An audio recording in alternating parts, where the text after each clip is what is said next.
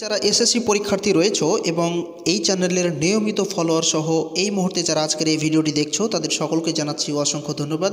আজকে আমরা গণিতের সাজেশনের 36 নম্বর প্রশ্নটি সমাধান করব।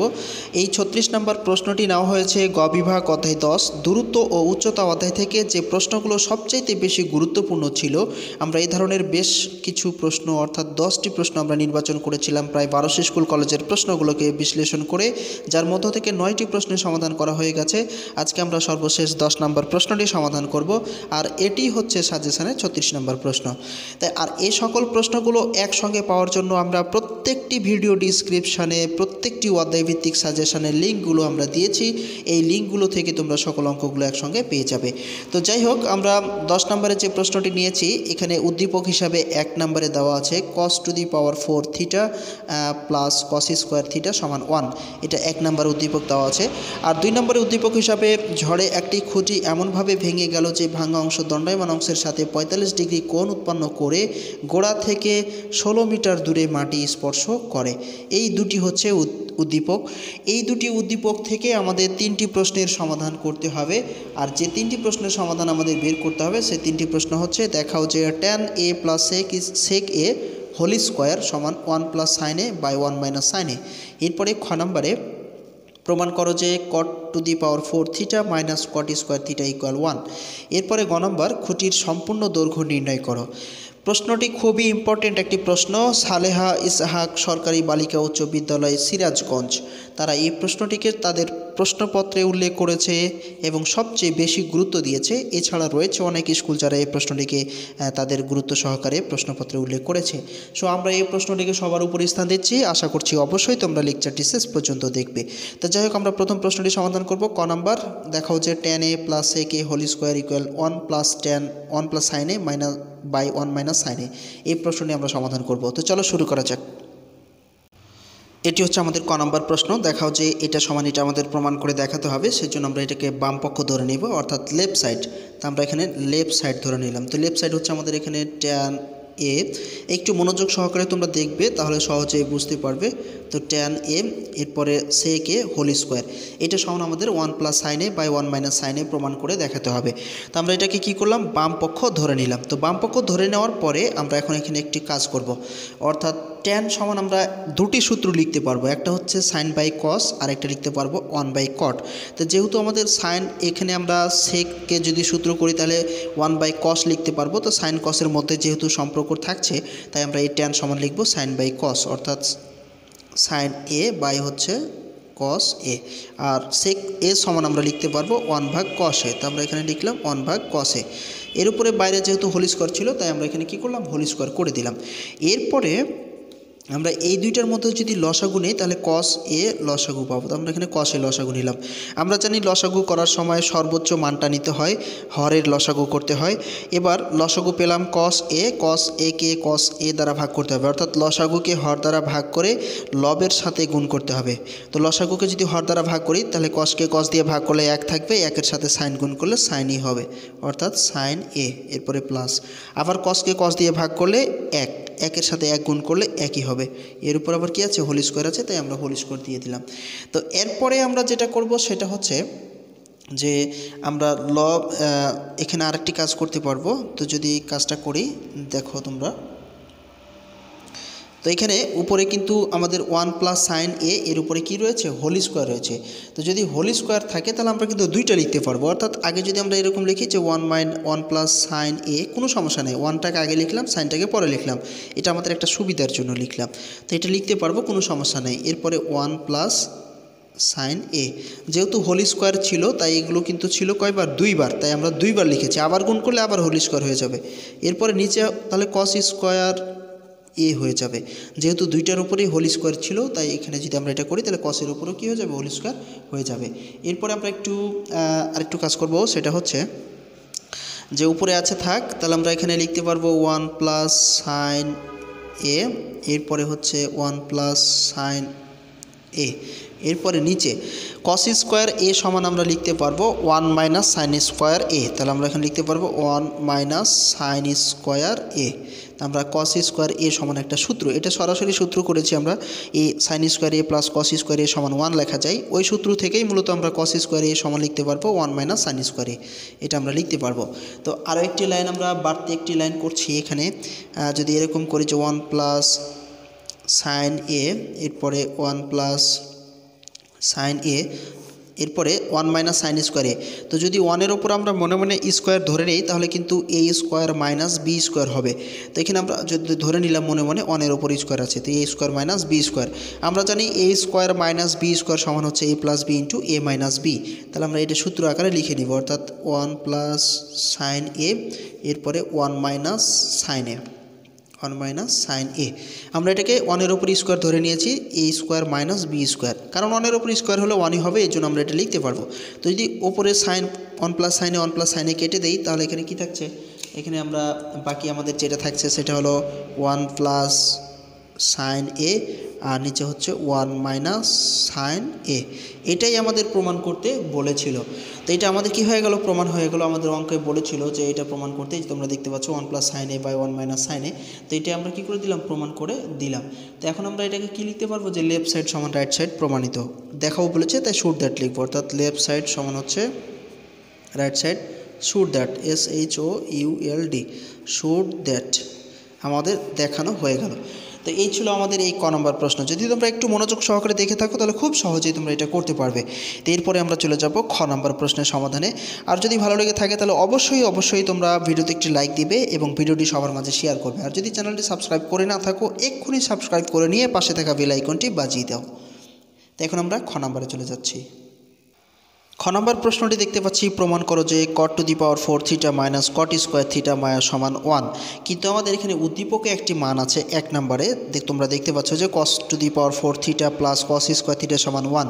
এই থেকেই কিন্তু আমাদের এই খ নম্বর প্রশ্নটি প্রমাণ করে দেখাতে হবে। তো চলো শুরু করি, শুরু করলেই তোমরা বুঝতে পারবে। এরপরে আমরা খ নম্বরে চলে এসেছি। খ নম্বর প্রশ্নটি আমাদের ছিল, প্রমাণ করো যে cot to the power 4 theta minus cot square theta সমান হচ্ছে 1। কিন্তু আমাদের উদ্দীপক 1 হতে পায়, মানে 1-এ আমাদের এই মানটি দেওয়া ছিল যে cos 4 theta plus cos square theta সমান হচ্ছে 1, এটা আমাদের উদ্দীপকেই দেওয়া ছিল।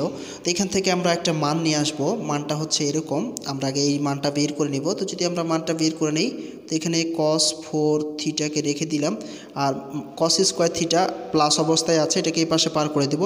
তো এই পাশে পার করে দিলে মাইনাস কস স্কোয়ার থিটা হয়ে যাবে। তো এরপরে আমরা এখানে cos 4 থিটা আমাদের সহজতরের জন্য 1 মাইনাস কস স্কোয়ার থিটা সমান আমরা লিখতে পারবো সাইন স্কোয়ার থিটা, এটা আমরা সূত্র, এটা আমরা লিখতে পারবো। তো এরপরে আমরা এখন লিখব কি, বাম পক্ষ। তো এখানে আমাদের যেহেতু cot 4 theta minus cot square theta সমান 1 প্রমাণ করতে হবে, তাই আমরা এটাকে কি করব, এটাকে বাম পক্ষ ধরে নেব, অর্থাৎ লেফট সাইড। তো যদি আমরা লেফট সাইড ধরি, লেফট সাইড সমান হচ্ছে তাহলে cot 4 থিটা মাইনাস হচ্ছে কট স্কোয়ার থিটা, এটাকে আমরা কি করলাম, বাম পক্ষ ধরে নিলাম। তো এখন আমরা এই cot থিটা সমান একটা সূত্র জানি আমরা। তো এখানে cot 4 থিটা সমান আমরা লিখতে পারবো cos বাই সাইন। তো আমরা এখানে cos 4 থিটা ভাগ সাইন 4 থিটা, কারণ আমরা জানি cot থিটা সমান হচ্ছে cos বাই সাইন। তো যেহেতু 4 আছে সবগুলো ঠিক আছে, cot সমান আমরা cos বাই সাইন লিখতে পারবো, এটাই আমরা এখানে লিখলাম। এরপর হচ্ছে cot, এটা যা আছে ঠিক তাই রেখে দেবো, cot স্কোয়ার থিটা। এরপরে আমরা এখানে একটি মান বের করেছি, তোমরা দেখো যে cos 4 থিটা সমান সাইন স্কোয়ার থিটা লেখা যাবে। তো আমরা cos 4 থিটার জায়গায় সাইন স্কোয়ার থিটাটা বসিয়ে দেব। তো যদি বসিয়ে দেই তাহলে সাইন স্কোয়ার থিটা, আর নিচে হচ্ছে sign to the power 4 theta minus হচ্ছে কট স্কোয়ার থিটা, এটা করে দিলাম। এরপরে আমরা যদি এখানে কাটাকাটি করি তাহলে তোমরা খেয়াল করো, ওপরে আছে সাইন স্কোয়ার থিটা অর্থাৎ 2টা সাইন, আর নিচে আছে 4টা। যদি কাটাকাটি করি তাহলে ওপরে কিছু থাকছে না, তার মানে 1, আর নিচে কিন্তু 4টা ছিল, 2টা কাটছি, তাহলে আরও 2টা থাকে, অর্থাৎ সাইন স্কোয়ার থিটা মাইনাস হচ্ছে কট স্কোয়ার থিটা। এরপরে আমরা জানি যে 1 ভাগ সাইন সমান কোস লেখা যাবে, 1 বাই সাইন সমান কোশেক লেখা যাবে। তো আমরা এখানে 1 বাই সাইন স্কোয়ার থিটা সমান লিখতে পারবো কোশেক স্কোয়ার থিটা মাইনাস হচ্ছে কট স্কোয়ার থিটা। তো এটা সমান আরও একটা সূত্র লিখতে পারবো, cosec square theta minus cot square theta সমান আমরা জানি যে 1। একবারে খুব সহজে এটা কি হয়ে গেল, প্রমাণ হয়ে গেল। এই 1ই আমাদের কি করতে বলেছিল, প্রমাণ করতে বলেছিল। তো খুব সহজেই একবারে অল্প সময়ের মধ্যে আমরা কি করলাম, 1 প্রমাণ করে দিলাম। তাহলে আমরা এখন লিখব কি, লেফট সাইড সমান হচ্ছে রাইট সাইড, প্রমাণ করতে বলেছিল, তাই প্রুভ দ্যাট। আমরা এখানে প্রুভড দ্যাট লিখে দিব, প্রুভ দ্যাট লিখে দিব। তো আশা করি তোমাদের বুঝতে সমস্যা হয়নি, খুব সহজেই তোমরা এটা বুঝতে পেরেছো। এই ছিল আমাদের খ নম্বর প্রশ্নের সমাধান। তো এরপরে আমরা চলে যাচ্ছি গ নম্বর প্রশ্নে। তো দেখা যাক গ নম্বর প্রশ্নটি কী রয়েছে।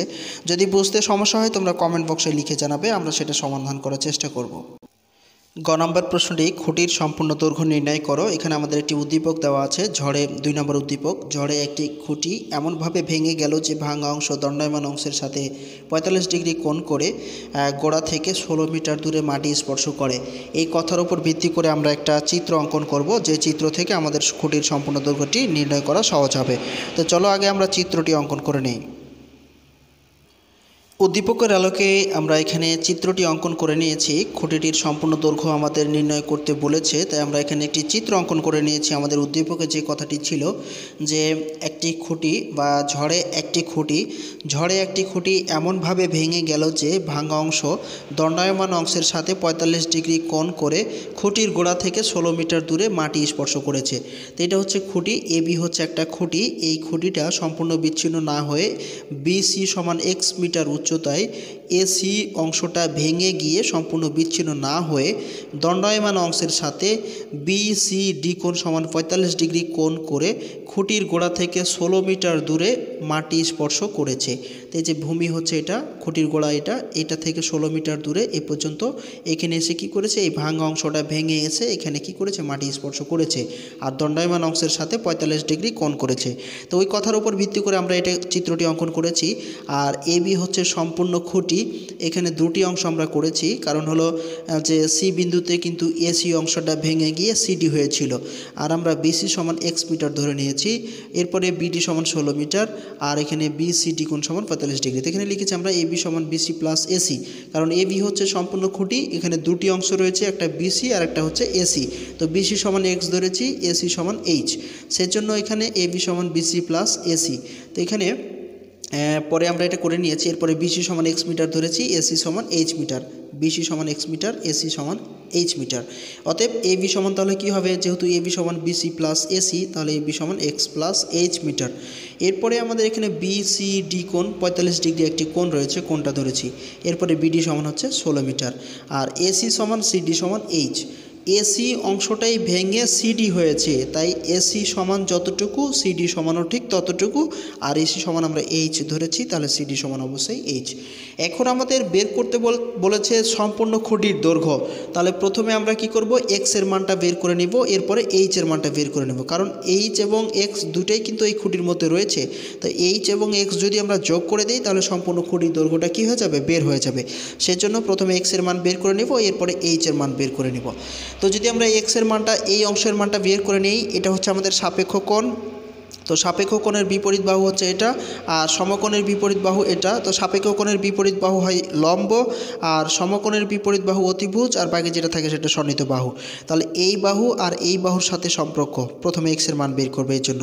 তো এক্স এবং 16 সাথে সম্পর্ক কোন সূত্রের, অর্থাৎ লম্ব এবং ভূমির সাথে সম্পর্ক কোন সূত্রের। আমরা জানি ট্যান সমান লম্ব বাই ভূমি, তাহলে আমরা এখানে লিখব বিসিডি সমকোণী ত্রিভুজ হতে পাই। অতএব আমরা এখানে ট্যান বিসিডি কোণ, বিসিডি কোণ। তো লম্ব বাই ভূমি, লম্ব হচ্ছে এখানে বিডি, তাহলে আমরা উপরে লিখব বিডি, আর ভূমি হচ্ছে বিসি, তো এখানে বিসি। এরপরে আমরা এখানে ট্যান বিসিডি কোণ সমান 45 ডিগ্রি, তাহলে এখানে বসিয়ে দেবো 45 ডিগ্রি। এরপরে বিডি এর পরিমাণ হচ্ছে এখানে 16 মিটার, তাই আমরা এখানে বসিয়ে দেবো 16 মিটার। বিসি সমান ধরেছি এক্স, তাই এখানে বসিয়ে দিলাম এক্স। এরপরে ট্যান 45 ডিগ্রি সমান জানি আমরা 1, এরপরে 16 ভাগ হচ্ছে এক্স। বসিয়ে দিলাম।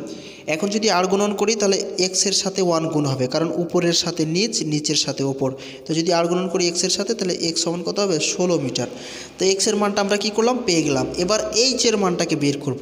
তো একই অবস্থা, সাপেক্ষ কোণ এটা, তাহলে এটা যদি সাপেক্ষ কোণ হয় বিপরীত বাহু হবে লম্ব, সমকোণের বিপরীত বাহু হবে অতিভুজ। তাহলে অতিভুজ আর লম্বের সাথে সম্পর্ক কোন সূত্রের? অতিভুজ আর লম্বের সাথে সম্পর্ক কোন সূত্রের? আমরা জানি সাইন সমান লম্ব বাই অতিভুজ। তাহলে আবার আমরা এখানে লিখব যে আবার বিসিডি সমকোণী ত্রিভুজ হতে পায়, সমকোণী ত্রিভুজ হতে, বিসিডি সমকোণী ত্রিভুজ হতে। তাহলে আবার যদি আমরা সাইন লিখি তাহলে সাইন বিসিডি কোণ সমান, তাহলে সাইন বিসিডি কোণ, যেহেতু সাইন সমান হচ্ছে লম্ব বাই অতি, তাহলে লম্ব হচ্ছে এখানে বিডি, তো আমরা এখানে বিডি বসিয়ে দিলাম, আর অতি হচ্ছে সিডি, তো আমরা এখানে সিডি বসিয়ে দিলাম। এখন যদি আমরা সাইন মান বসাই, সাইন বিসিডি কোণ সমান হচ্ছে 45 ডিগ্রি, আর বিডি সমান আমরা এখানে পেয়েছি 16, আর সিডি সমান হচ্ছে এইচ, তো আমরা এখানে এইচের মান বসিয়ে দিলাম। এখন আমরা সাইন 45 ডিগ্রি সমান জানি যে 1/√2, তো আমরা এখানে √2 বসালাম, আর 16 হচ্ছে উপরে আর নিচে হচ্ছে এইচ, এটা দিয়ে দিলাম। এখন একটু এই পাশে যাই সুবিধার জন্য, এবার আর গুণন করব। তো যদি আর গুণন করি তাহলে 1-এর সাথে এইচ গুণ করলে এইচ হবে, আর 16 সাথে √2 গুণ করলে 16 √2, এটা আমরা গুণ করে দিলাম। এখন আমরা যদি এইচের মানটাকে 16√2 যদি আমরা গুণ করি তাহলে যেটা আসবে সেটা আমার হবে এইচের মান। তো এখানে আমরা এইচের মান পেয়ে গেলাম 16√2, তাহলে এখানে আমরা লিখব 16√2। এবার আমরা সম্পূর্ণ গাছের দৈর্ঘ্য, যেহেতু সম্পূর্ণ খুঁটির দৈর্ঘ্য আমাদের নির্ণয় করতে বলেছে, তো সম্পূর্ণ খুঁটিটা ছিল আমাদের এবি। তো এবার আমরা কথাটি লিখে দেব। এবার আমরা সম্পূর্ণ খুঁটির দৈর্ঘ্য এবি সমান আমরা পেয়েছিলাম যে x+h মিটার, x+h মিটার, এটা হচ্ছে আমাদের সম্পূর্ণ খুঁটির দৈর্ঘ্য। তো এক্স সমান আমরা মান পেয়েছি 16, আর এইচের মান পেয়েছি আমরা 16√2। তো এখানে যদি আমরা 16√2 বসিয়ে দেই তাহলে 16√2। এখন আমরা এই দুইটাকে যোগ করব। তো যদি আমরা এই দুইটাকে যোগ করে দেই তাহলে আমরা ক্যালকুলেটর দিয়ে একটু হিসাব করে নিলেই আমাদের এটা চলে আসবে 38.627। তো আমরা এখানে পাবো 38.627 হচ্ছে 27 মিটার, প্রায় লিখে দিব কতটা। এইটাই হচ্ছে আমাদের এই যে সম্পূর্ণ খুঁটির দৈর্ঘ্য আমাদের নির্ণয় করতে বলেছিল, এইটাই আমাদের বের হয়ে গেল। তো এখানে আমরা আনসার লিখে দিতে পারবো, মিটার প্রায় শব্দটা লিখলে ভালো হয়, তো আমরা এখানে প্রায় লিখে দিতে পারবো। তো আশা করি তোমরা বুঝতে পেরেছো, কোথাও কোনো সমস্যা হয়নি। এখন থেকে তোমরা খুব সহজেই এই ধরনের প্রশ্নগুলো যদি তোমাদের পরীক্ষায় চলে আসে, খুব সহজেই তোমরা এটার উত্তর করতে পারবে বলে আমরা আশা করছি। তো দিনটি সবার ভালো কাটুক। শেষ পর্যন্ত সময় দেওয়ার জন্য সবাইকে অসংখ্য ধন্যবাদ জানাচ্ছি। দিনটি সবার ভালো কাটুক এই প্রত্যাশায় আপাতত আজকে এখানে বিদায় চাইছি। খোদা হাফেজ।